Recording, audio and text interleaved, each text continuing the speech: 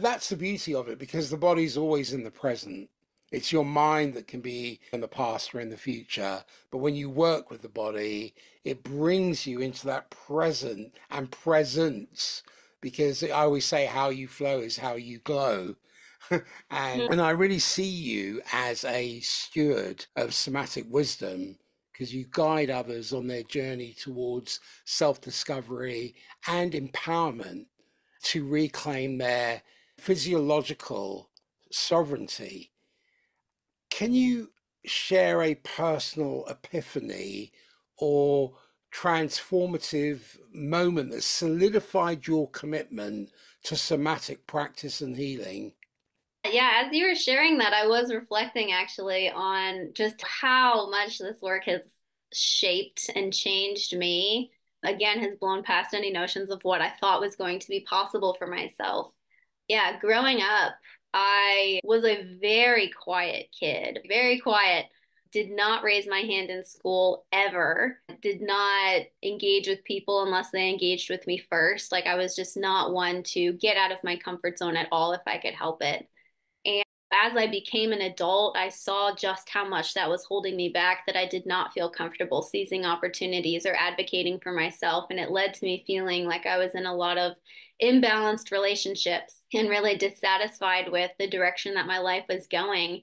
And there was just so much internal conflict there because a much deeper part of me knew how capable I was, how smart I was, the ambition that I had, the dreams that I wanted to fulfill. That was very real to me. And I knew that there was a really beautiful person underneath this conditioning that was don't rock the boat. Don't do anything that's going to make people want to look at you because you don't want to give them any reason to get in trouble, which was a big fear of mine that I just could not tolerate conflict. So I compensated by doing everything in my control to not give anyone a reason to have conflict with me, which resulted in me being a rather a shell of a person. I didn't have anything to offer to the world because of that. And I didn't understand that initially. I was just like, I don't understand why there's such a wall here that I can't break through to show up as the person that I know that I am. And I hated the person I was portraying myself to be to the rest of the world because of that lack of information and that lack of connection of like why I was responding this way is what led to all of that internal conflict and restriction. I really turned that against myself and resented who I was. And it was through making these connections about how my early life experience shaped my fear of conflict. And it makes total sense that if you grow up in an environment with conflict and you don't have any control over that, making yourself as small as possible to stay out of the way of that conflict, of the debris of chaos, it makes sense that I did that. And I have a lot of respect for my body's intelligence to have done that. It served me at that time. But as an adult, it was my responsibility to learn the skills to leave behind those stories that I can handle conflict now. I am competent enough to advocate for myself, and perhaps not every experience that I am perceiving as being dangerous or potentially rife with conflict actually has conflict.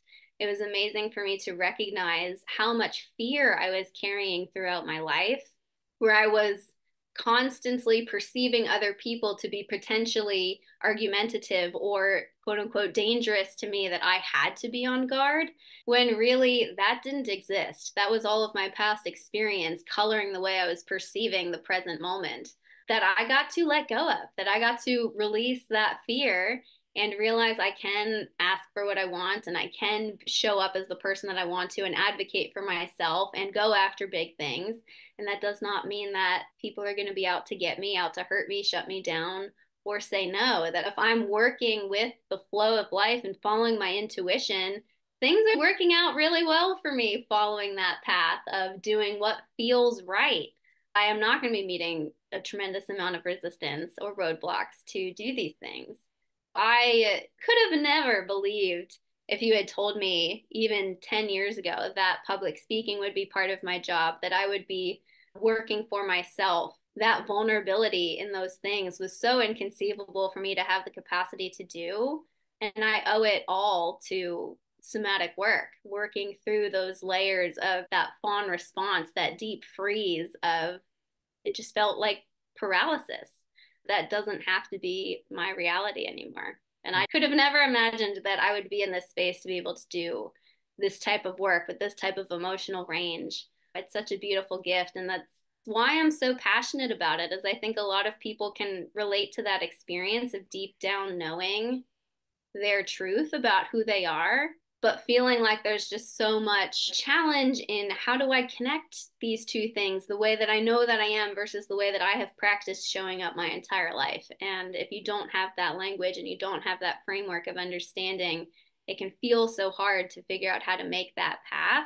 And that is my passion, kind of being a Sherpa of these things, like bringing people to the place that they want to be, that there is connection. And I've walked this path and I will do everything that has helped me and the skill set that I've developed to help you get there too, to help make sense of that experience and process the things that need to be processed for that to be possible.